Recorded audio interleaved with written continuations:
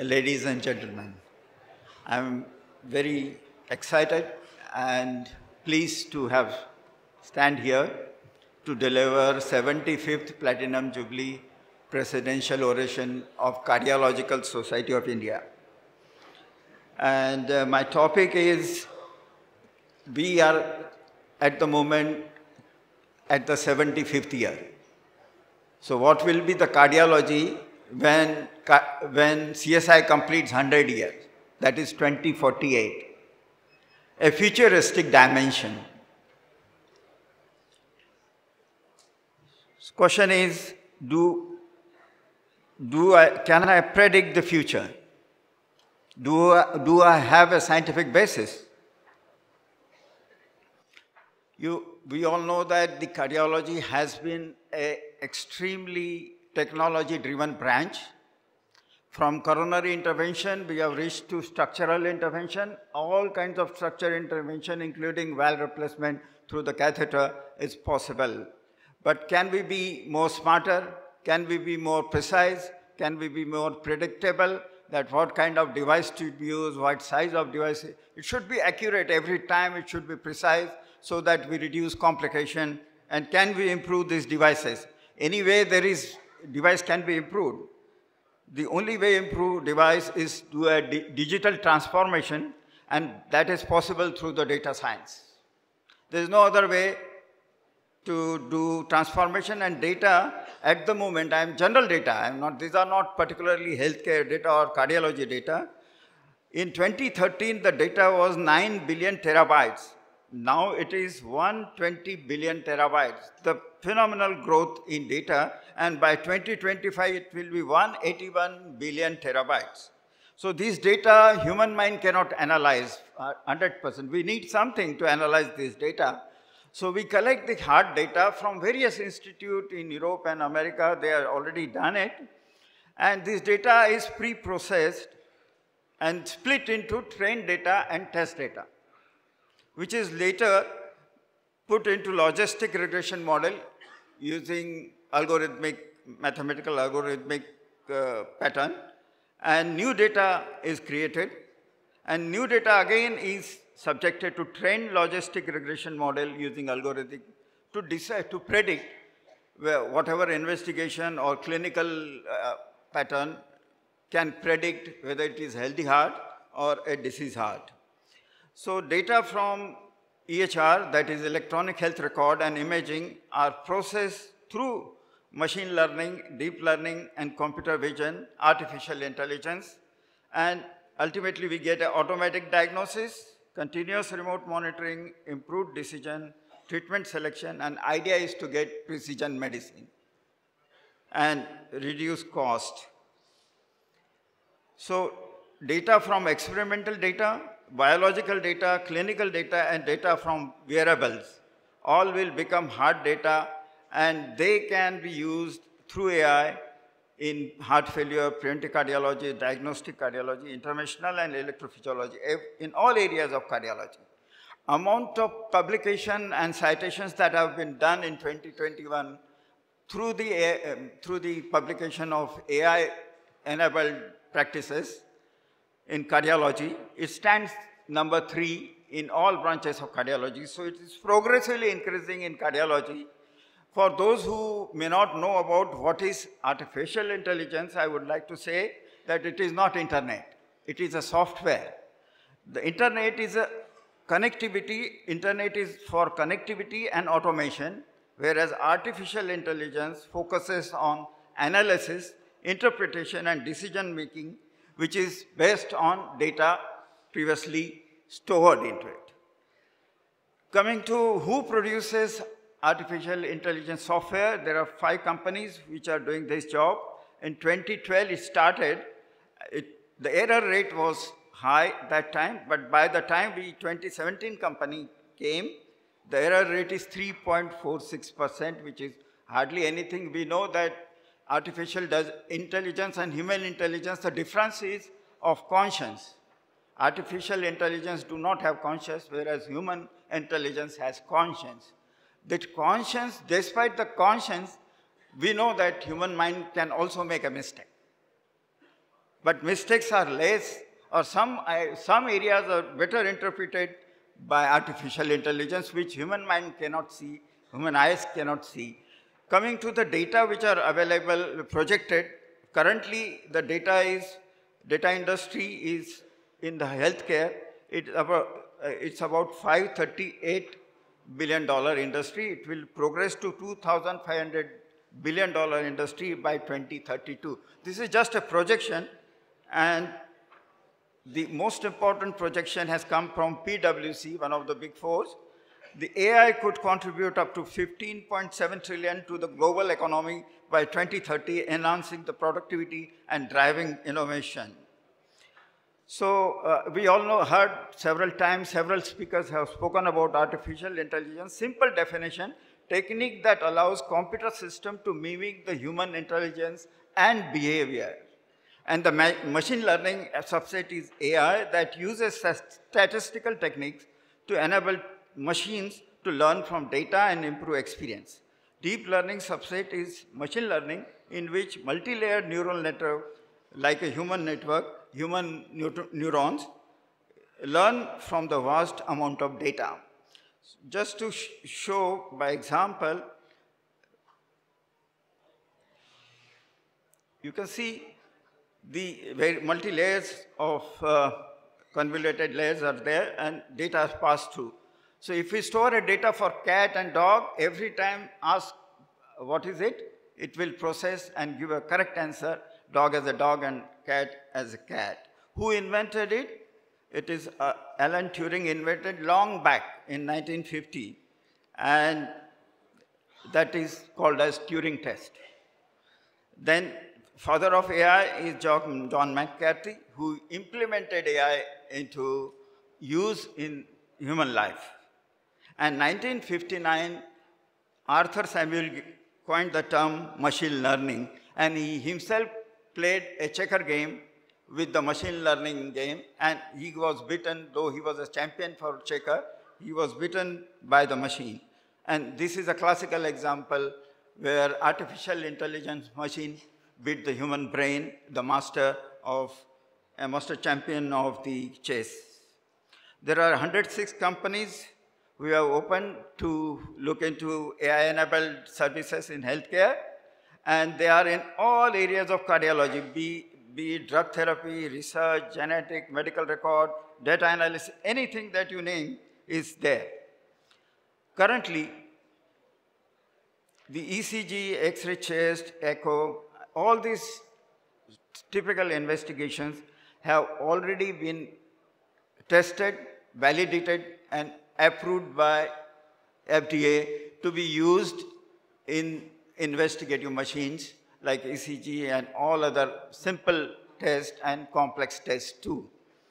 And AI ECG has done the wonder. It can just asymptomatic left ventricular dysfunction, which cannot be picked up by echo. Echo will show false positive that the EF is normal, whereas ECG will say that this patient will develop low EF later. Same is for silent atrial fibrillation, physiologic age assessment, hypertrophic cardiomyopathy, amyloid heart disease, and pulmonary hypertension.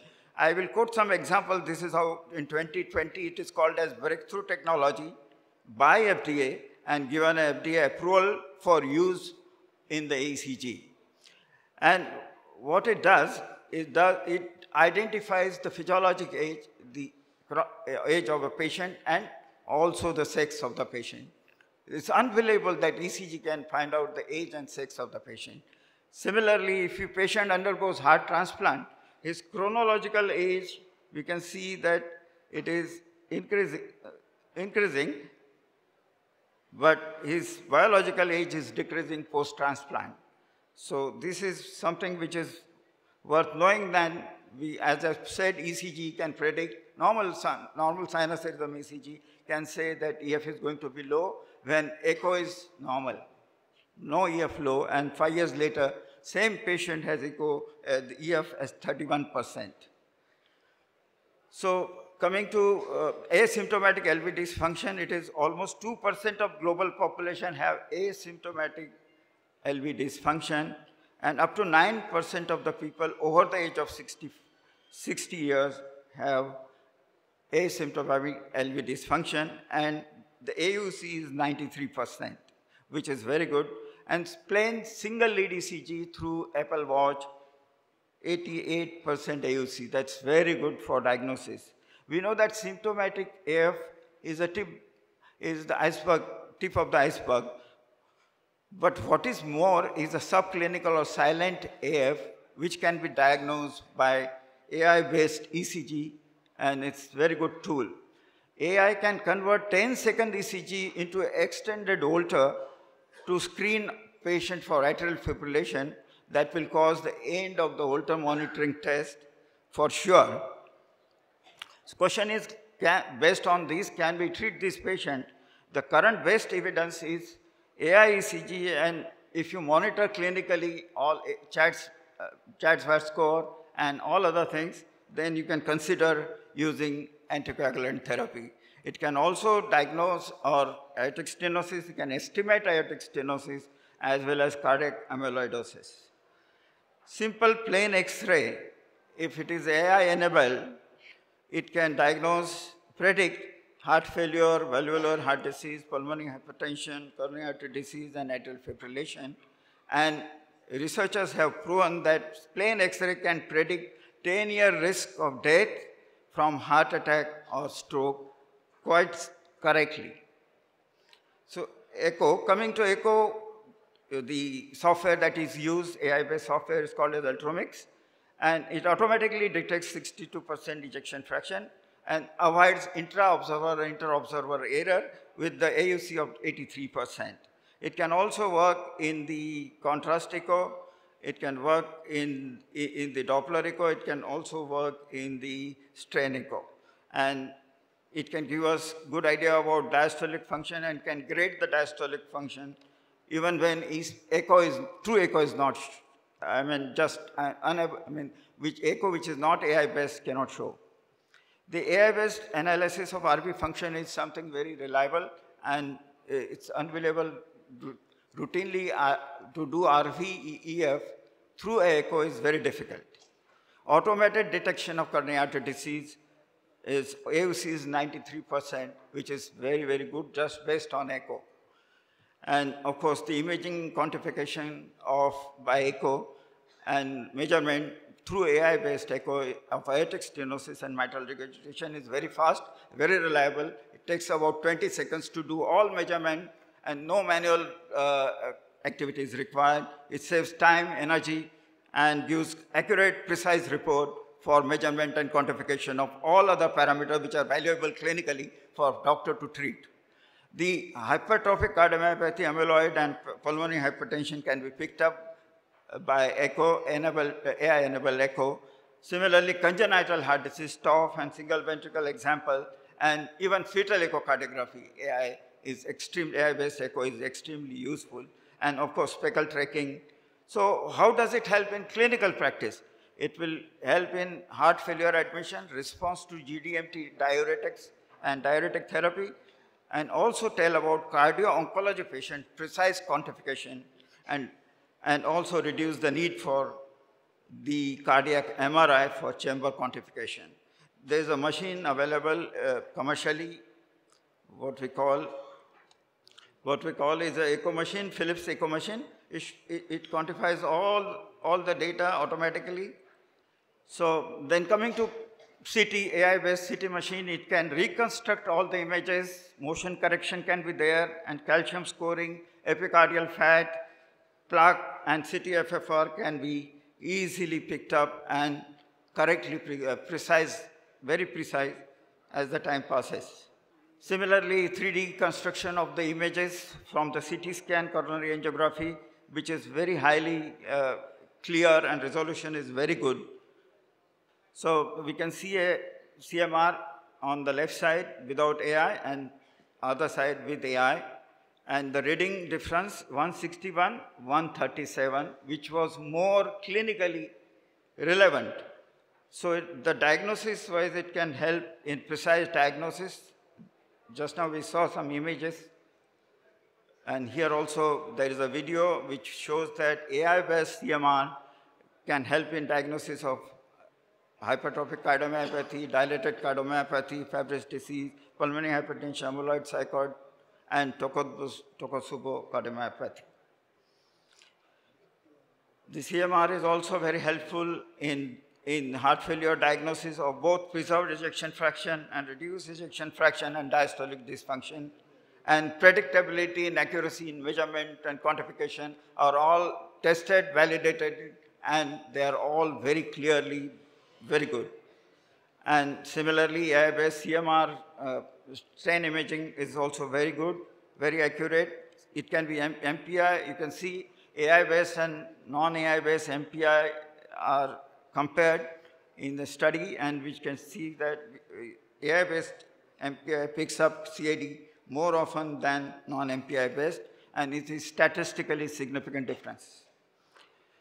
So global CAD diagnosis, 88% probability by MPI, and LED disease, 86%, whereas LCX and RC a little low. So left ventricular strain from myocardial perfusion imaging is also can be done through CMR, and simple Google Eye study is going on in India, in Shankar Netralaya, Chennai, where by just looking at the image of the retina, age of the patient, biological sex of the patient, smoking, HbA1c, BMI, and systolic blood pressure are predicted quite accurately. And now coming to coronary intervention, the revolutionary cath labs, AI-based cath labs are already manufactured. They are in place, but only few centers are having this. And the entire data, pre-intervention, intervention, and post-intervention data are processed through AI-based software and can give very good reading, ultimately single-page report, and can segment coronary arteries, can find out the anomalies, and see the automatic segmentation of by AI of the normal coronary angiography, and can give give a center score, FFR, and through all this, ultimately we get a report which is clinical, using clinical presentation, angiographic data, imaging data, and diagnosis and management data, and it produces a treatment plan, whether it should be PCI or a conservative treatment for given patient. Similarly, all multimodality imaging can be processed through AI, one single entire process, and it reduces the diagnostic cost, improved diagnostic efficiency, improved clinical outcome, evaluating function precisely, predicting risk, outcome, and assisting in making a treatment decision. That's very important. So ultimately what will happen when after the angiography, AI-guided frame selection, segmentation, after that AI-guided lesion detection, classification, AI-guided risk stratification, treatment planning, and AI-guided invasive coronary angiography interpretation for logging and reporting. And it will produce a single-page report about the severity of stenosis, FFR, syntax score, the prognosis, 5-year prognosis with the MACE rate, and treatment plan, whether conservative or PCI. So we don't have to do anything, just do angio and you will get this. And of course, it needs to be validated by a qualified cardiologist. AI is used in OCT. We all know Ultron software is available, and there are quite a few machines with Ultron software in India also, and it's completely validated. It gives excellent measurement and quantification, particularly at times, you know, detecting, finding EEL can be difficult, but here you don't need to find EEL. Automatically, you'll get a size of the stent and length of the stent automatically through this software.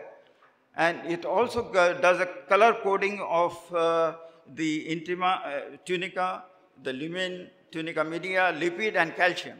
And it can give a very good idea about, and you don't need to be a very expert to find out what is happening. Similarly, IVUS will also get similar software for quantification. IVUS, it is very important. Many times we find it difficult to find out where is the EEL. This will be a really very useful, along with the co-registration, AI-based co-registration. So structural heart also, it can pick up the data from history, physical examination, echocardiography, blood and ECG data, and image-guided therapy, and give us idea about automated quantification of target anatomy, device selection, type and size of the device, and procedural guidance as well, and early discharge and remote surveillance through telemedicine data, EHR data obtained from wearable devices from remote places. And EHR data for each one will be stored in the software, and any institute can retrieve those data and use it for patient treatment. Then AI in endovascular, there is special endovascular lab. It will also produce what is the size and length of the graft that is required, along with the fenestration where it is required. And that will help a lot for endovascular intervention. Similarly, AI in AP, monitoring a patient from a remote area just by AI-based software, accuracy is 94%, as much better than any other method of evaluating or integrating pacemakers. The FDA gives nod for a next generation cardiac mapping and algorithm to enable more precise ablation in 2022. The EP mapping is very, very reliable, and where ablation is required is clearly pointed out and done. So taking data from all over, a single page report will be produced by AI, which is not possible for a human brain to do it. It's very complex data to process in few seconds and produce a report. So it will save human energy, human time, and money also. It will reduce the cost. So where are we now? We are now in a process of AI-enabled equipment and devices. And in next 1.5 decades, what we will see is all these devices and equipment will become AI-based. Then from there, where will we progress? The AI will become quantum AI. Groundbreaking field that combines the power of quantum computing with innovation of artificial intelligence. Result is powerful tool that can revolutionize the way we solve problems and discover new possibilities in the areas of healthcare. Just to tell you that there is a quantum AI supercomputer. 3 companies have come together to produce these. These are all software giant, Microsoft, IBM, and Google together. And the room size that is required is huge.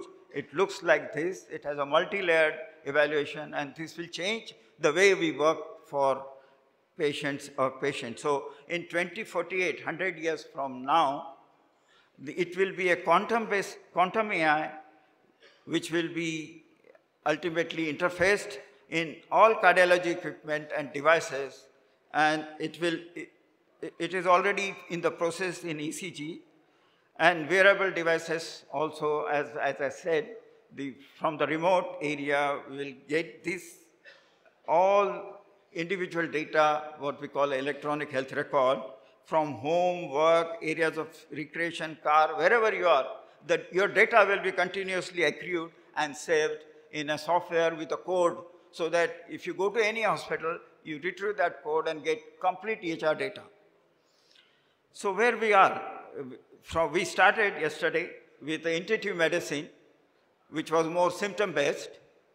Then later, at this stage, we are today in evidence-based medicine, where we are population pattern-based diagnosis is done.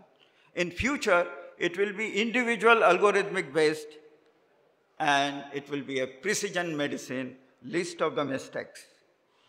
So it will, because of the quantum AI and AI interface, it will improve the precision, the delivery of healthcare, reduce the cost and time and energy. Digital quantum AI will lead healthcare infrastructure at 100 years of centenary of CSI and transform cardiology care in next 2.5 decades.